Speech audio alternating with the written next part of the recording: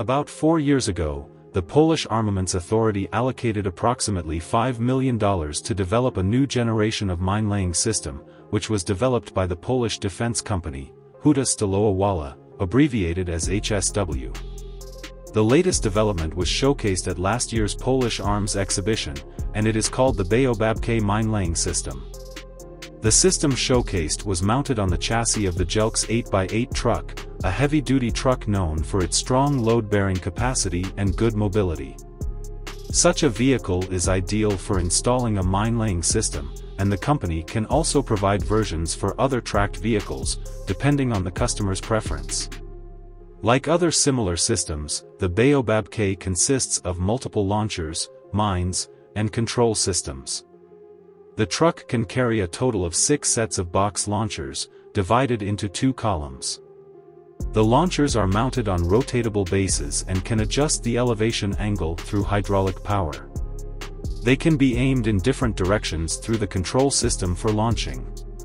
It launches the MN-123.1 and MN-123.2 programmable anti-tank mines, which have shaped charge warheads and non-contact fuses. They are effective in destroying tanks, armored vehicles, trucks, and other targets.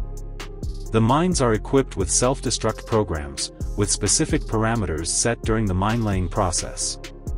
Each launcher can hold 5 mines, and each box launcher has 20 launch tubes.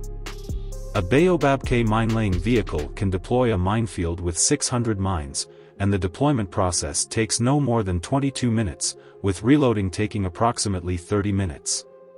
The driver operates the mine-laying vehicle at a speed of 5 to 25 km per hour, dispersing mines within a range of 30 to 90 meters on both sides of the vehicle's axis, creating a 1,800-meter-long anti-tank minefield with a fully loaded mine-laying vehicle. The vehicle can also operate in automatic mode, where the system calculates the vehicle's speed and adjusts the mine launch frequency for even dispersion. A mine-laying vehicle is manned by a crew of 2, consisting of a driver and a mine-laying operator, both located in an armored cab.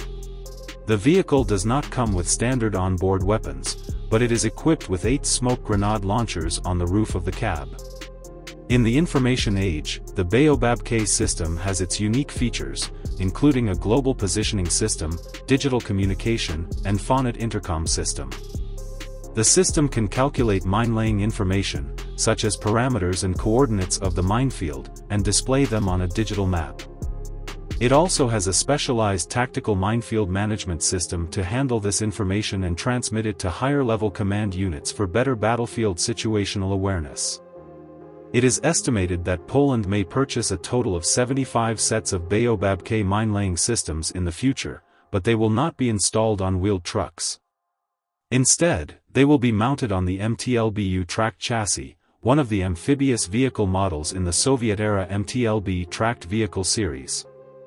Poland has obtained a license to produce a large number of MTLB series vehicles, and using this chassis will streamline logistics. Additionally, it is indeed an excellent chassis, although its smaller size means it can carry fewer launchers.